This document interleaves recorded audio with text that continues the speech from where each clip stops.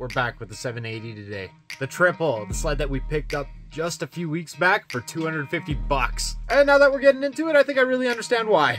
Most times I have plans for my videos, like we're gonna get into the motor, we're gonna take this apart, we're gonna fix this, and we're gonna have it back on the trail today. This one is gonna quickly turn into a nightmare. I can already feel it.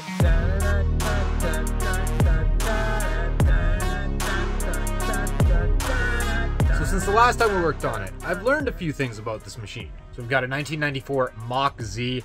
Nothing matches up. The hood is wrong, the chassis is wrong, the skid is wrong. About the only thing that transfers over is the engine, which makes it tough to source parts for if you don't know what you're looking for. So for today, it sucks because there's so many bad places we can start. Usually I have these videos planned out of what I'm gonna do. We could start with the fried electrical, we could start with testing the motor, we can start with the fuel system. I think we're going to start with the motor. I think that's what makes most sense.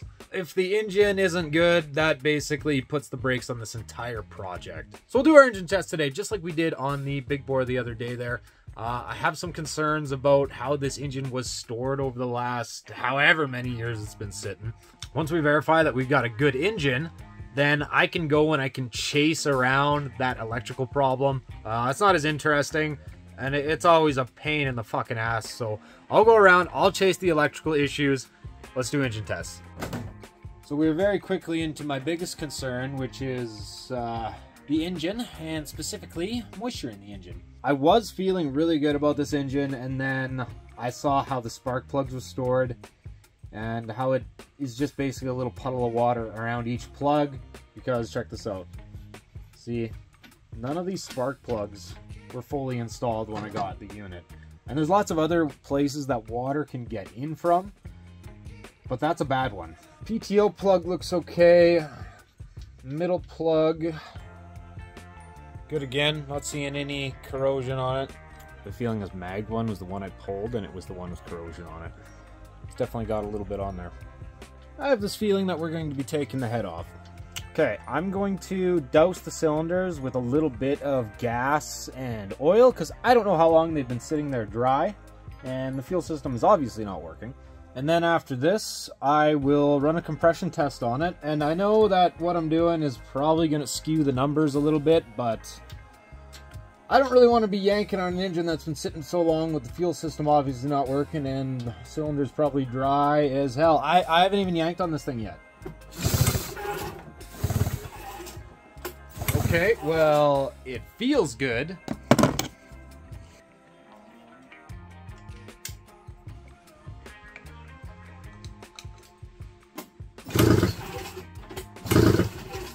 PTO side hole. We'll call it 126 pounds. I don't know. I haven't looked up the spec for this yet.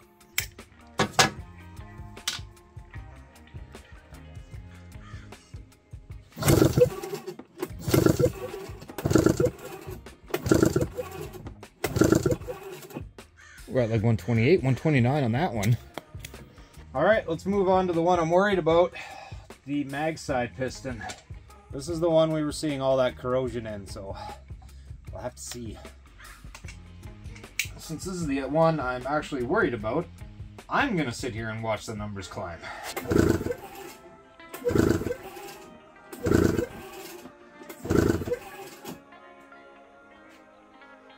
So on the piston that I thought was gonna be an issue, we're actually sitting at that 128, 129 mark.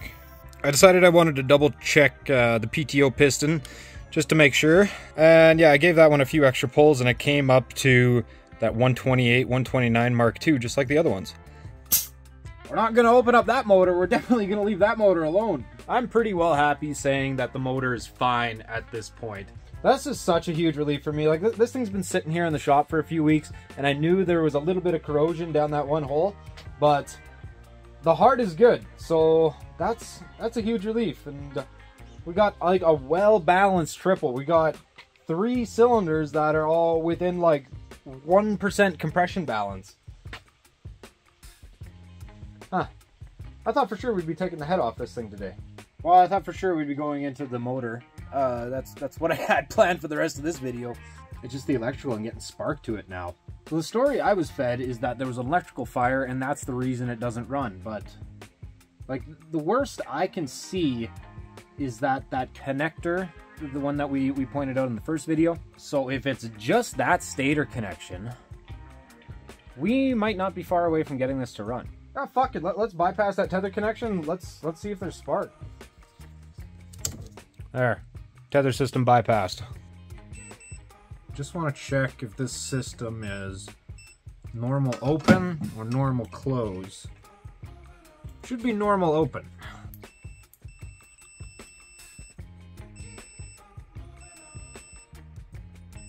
Yeah, normal open. This is all going a little too well. Fuck, could you imagine if we had fucking spark too? I doubt it, but you never know.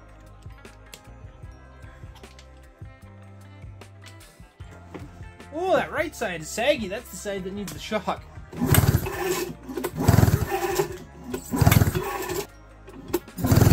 I didn't notice this part until I was actually done shooting and editing the video. Is right here, you can see, is I'm pretty sure I'm seeing a really weak little spark right here. Likely means those melted stator connections are definitely our problem. Now we know where that shock needs to go. This whole side of the sled is about to collapse. I will make a repair to that connector. I'll do that on my own time off video. It's not very interesting. This thing is going to be a little bit tough us finding parts for it because we're going to be picking parts off of this thing basically from anywhere from a 93 all the way up to like a 98 or something like that. Somebody said that this may have a cat secondary clutch. I can neither confirm nor deny that, but we can go looking on that clutch, see if we can find an Arctic Cat part number on it. I have not been into the clutches at all. 0%. Okay, so right away, aftermarket Helix. Let's see what we got here. Oh, of course it's a D&D. Belt is shot. The clutch is still floating, that's good. It does look like a cat clutch, but I don't want to be wrong. Like, it really looks like a cat clutch. Well, let's take it off so we can find part number.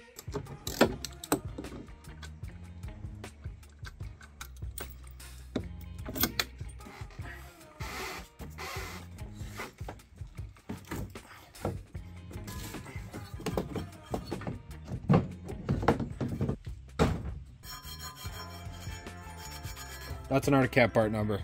Another Arctic Cat part number on the back here.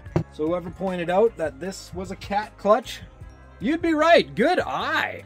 Yeah, this clutch was either from a Thundercat or from a ZR or something like that, but Arctic Cat parts in our Ski-Doo snowmobile. I gotta go in and play and diagnose with this rat's nest of wires and shit and figure out our no spark issue. I'm gonna do that off camera because it takes a long time and it's pretty boring. I'm not tinkering around with these machines off camera, so I'm learning about these machines at the same time you are as we go through them together. This thing is a lot easier working on it than I'd imagine it being so far, but we're not done yet because it is a triple after all. I'm gonna tinker around a little bit with this Mach Z in the background. I'll tell you what I find with the electrical once I find it, but until then, like, subscribe, comment, make sure you do all that fun stuff, follow along. This one is on pause for a little bit. I say it every video, I'm still looking for that PHAZER 2 chassis and that Exciter 2 chassis.